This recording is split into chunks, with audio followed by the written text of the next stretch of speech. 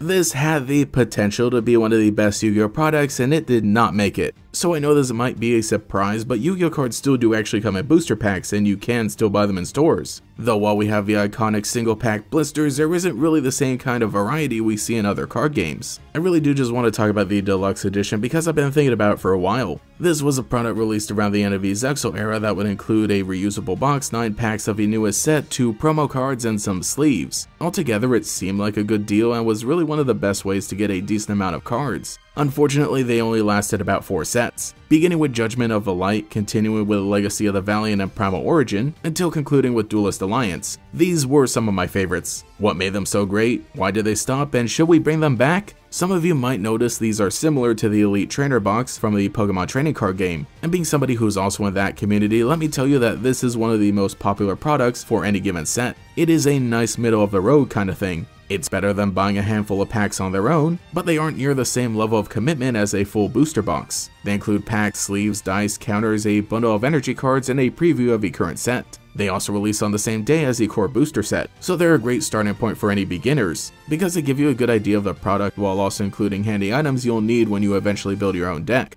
But they're also good collectibles for established players. Hypothetically, this should have also been true for Yu-Gi-Oh's Deluxe editions, but the biggest problem was that they often released about a month after the core set, so any serious players would just purchase a booster box and keep the cards they want while selling off what they didn't need, if at all. And any really casual collectors would have also just bought the loose packs when they saw them. Also, when it comes to beginner players, their best option would be to purchase 3 copies of any structure deck without needing to touch any of the core sets. And that is more true now than ever. One of the advantages that the Deluxe Edition did have were that the promo cards included were previews of the next upcoming set, so that was the main reason people would even buy them. Also, there was a pretty cool idea where each series would have one of 2 different box designs featuring popular cards, and the sleeves were actually pretty good. They were close to perfect fit, so they made it easier to double sleeve your extra deck. I genuinely don't think Konami could bring these back in the current year and have them actually work. I mean, yeah, it would be nice if they tried it out, and definitely the one thing they should change is to have these actually released day and date with the core booster set. Though aside from the base packs and booster boxes, a lot of their additional products are reprint sets that do actually sell well enough. The fact that they reprint important cards that were previously at high rarities and even tap into the nostalgia and collectability, like the recent Egyptian-themed Tims or rarity collections, makes them desirable. It is pretty hard to sell a bunch of Yu-Gi-Oh packs to people unless they're in a booster box with guaranteed pulls, or as part of a sneak peek with promos and raffles and stuff, or if you were just tapping into that nostalgia. But what if we took that basis of the Deluxe Edition and then just filled it with the good reprint packs? I mean, the tins do look cool, but let's be honest, they're pretty terrible for card storage. I know, like for the legendary decks, they do make them in actual cardboard boxes, so everything should just be that from now on. And it would be cool if you brought back those variant arts. I remember Magnificent Mavens did this thing where there were various sleeves you could get, so throw some of those in there as well. Especially if they're just going to continue the waifu trend, people are going to eat that up. Promo cards would be great like they've done in the past. And if the main packs you're going to include in this are going to be those reprint packs, then you can technically even bring back the preview cards for the next upcoming booster set. And honestly, give us some dice. Remember those legendary Duelist collections? One of the redeeming factors were that they came with some really cool dice.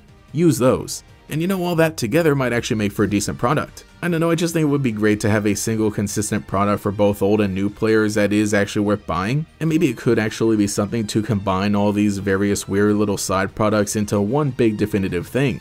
Maybe I'm just nostalgia blind from opening up those deluxe editions with friends at the card shop because I can't find any videos of what we recorded. I mean, I don't even really buy much sealed product anymore, but I think something collectible with actual good cards might make me spend a few more dollars. So let me know if you remember these products and what you would like to see in the future. I'm not even sure if anyone else will find this interesting, but a lot of people have been liking the weirder content on the channel, so that's nice to know. Anyway, this is GatorX, thank you so much for watching, and I'll catch you all later.